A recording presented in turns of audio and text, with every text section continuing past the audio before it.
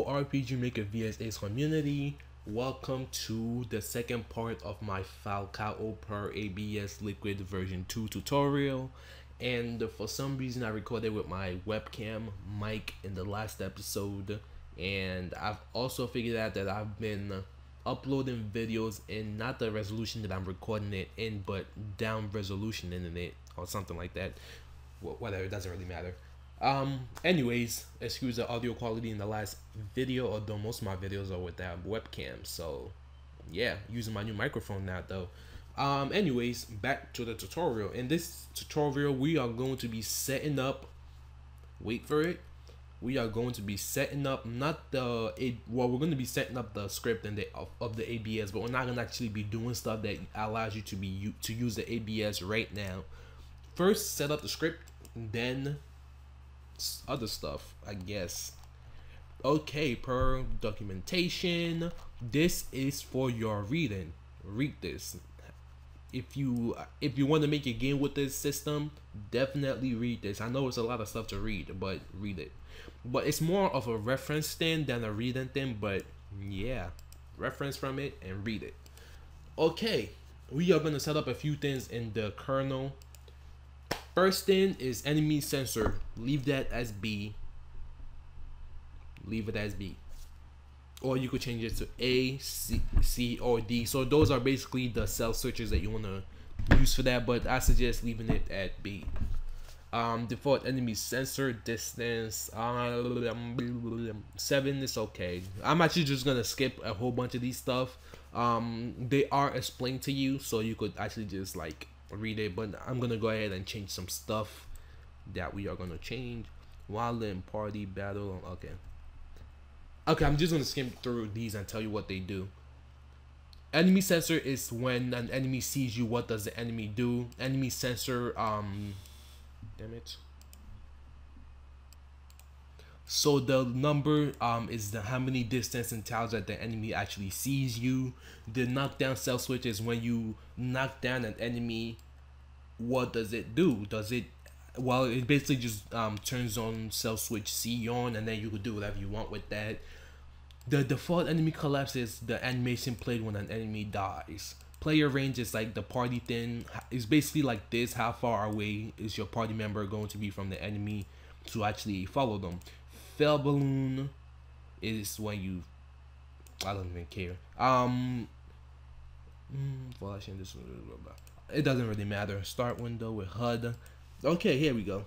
Start the game with the ABS HUD. So if you want to have a cutscene in the beginning and you don't want the HUD to be there immediately, you set this to false. But since we're doing the tutorial and everything, I don't really, actually, yeah, I'm gonna set this to false right now because I actually do want to show you a way to turn it on during the thing.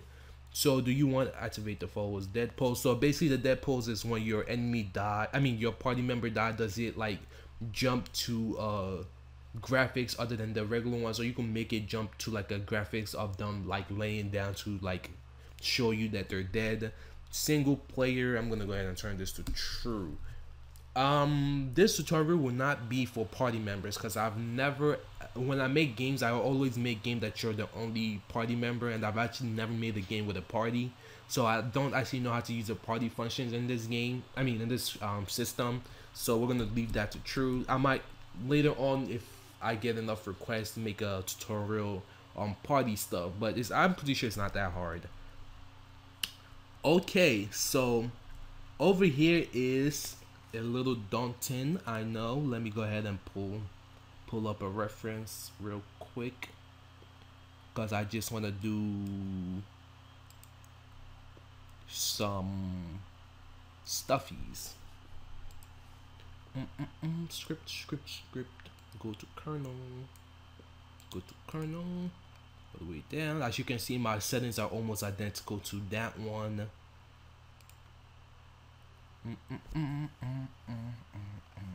There's one thing in particular I'm looking for, which is here. Okay, this stuff, have to remember them. I put 1 minus 15, so I'll put that. Okay, those are advanced, and those we're gonna be covering These stuff over here, we're gonna be cut. Well, not those stuff, but these stuff over here with the HUD, to move the HUD around to the position that you like and stuff. We're going to be covering, not like the HUD, like the text on the HUD and stuff like that are these things. We're gonna be covering those later.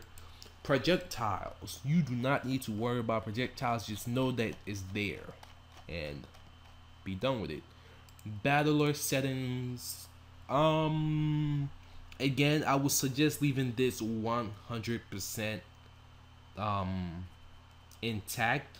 The only things you might want to change is the keys if you want, which are these things right here. You could change those. You could change the SE and stuff like that, but beyond that, I don't suggest changing anything else. These are the text that you want to display on top of your character when they buff or debuff.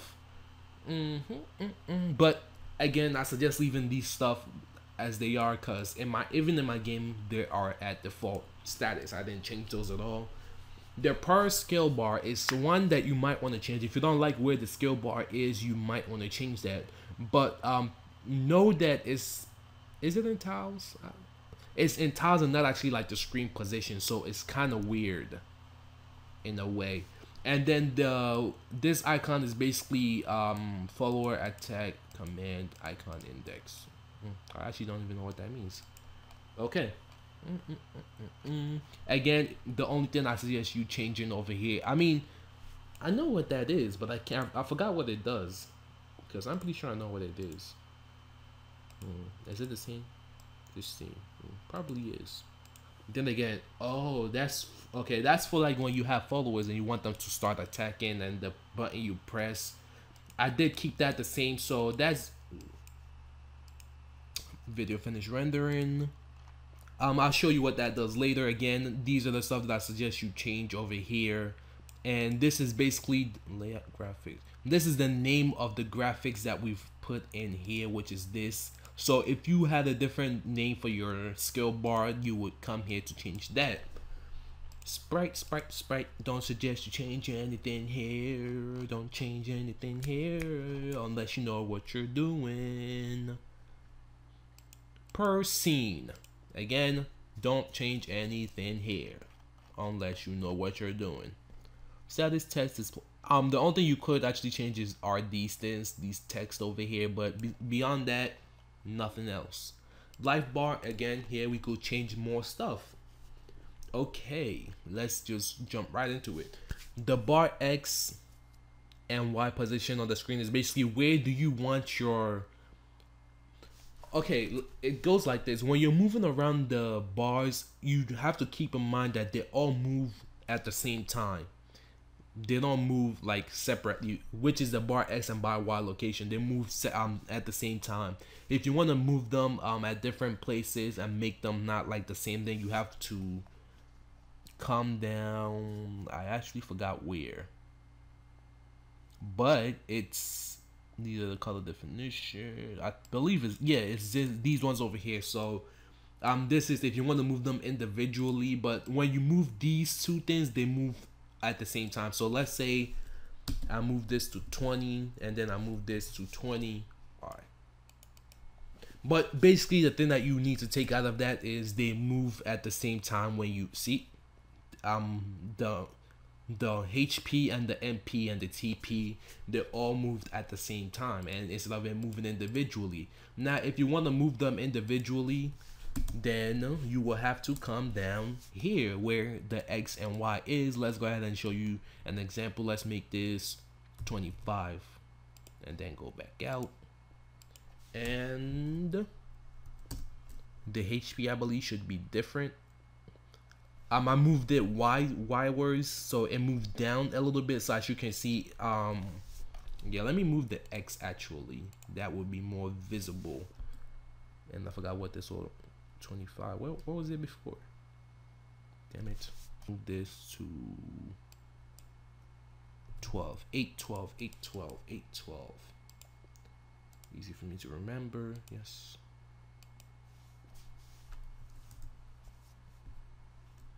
And as you can see, the HP moved over to the right, and the MP stayed at the same place. So this moves the whole thing as a whole, and these ones move it individually. Keep that in mind. And then the TP, if you want to move it individually as well. Color definition is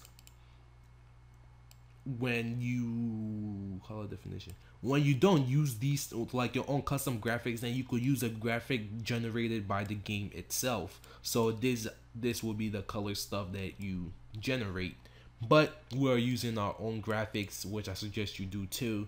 And that, so basically just look over this whole menu and look at the different informations, like this whole section has to do with the location of the life bars and stuff like that.